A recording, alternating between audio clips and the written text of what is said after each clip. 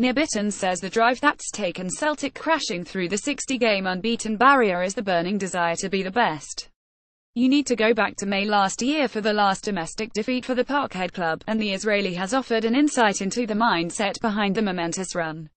He said it's just being the best. To reach that level is difficult, but to stay there is even more difficult. That's what we want to show everyone, it's not finished. We want to keep going, keep winning and stretch that unbeaten run. Read more. Callum McGregor: Celtic aren't out to defend treble, we're out to win them. You never know. We will lose at some point. We'll take every game with 100% concentration and try to play our game. People need to understand we have a busy schedule.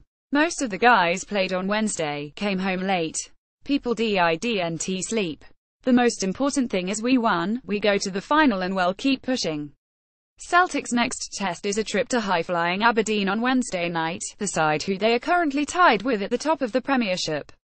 Is there a chance the run will stop at 60 at Pittodrie? If you look at the results in the table over the last few seasons, you'll see they finished second, but every game is big for us, said Bitton, who played at centre-half in Saturday's 42 Betfred Cup win over Hibernian. Read more. Celtic head north strong, says Craig Gordon. Everyone wants to beat us. Everyone wants to give 100% against us, and every team wants to be the one to end this unbeaten run. We don't want it to happen, but we'll try our best on Wednesday. With Aberdeen leading the charge of Celtic's competition, it begs the question, is the upcoming fixture even bigger than facing Rangers? Every game is big for us, said the ever-diplomatic Bitton. Rangers is of course a big game for the fans, for the newspapers, for the guys outside. But for us it's the same.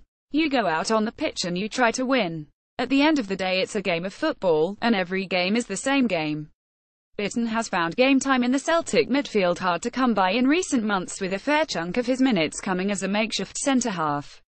Read more. Ross Laidlaw ready to erase Hibs Hampton horror in Edinburgh derby. This was the case again in Saturday's 42 victory. It wasn't a flawless performance, with him getting caught square on for Oliver Shaw to grab Hibs' second to make it 32, but the Israeli admits he's keen to learn and develop into the role. He said, "I'm trying to do my best. I played most of the games this season at centre-back, so I try and learn the position, try to do my best. As long as we are winning I don't care. It's not my preferred role, but as I say, I played most of my games there. I'm trying to learn from Dedrick Boyata and Josu Simunovic or whoever I play with. I'm just trying to do my best and I'm happy with the win. To be honest, centre-back is just about being smart. It's another position. Sometimes it's easier, sometimes it's more difficult. Maybe the second goal against Hibs I could do better, but during the game it sometimes happens quickly and you lose the striker, but he'll learn.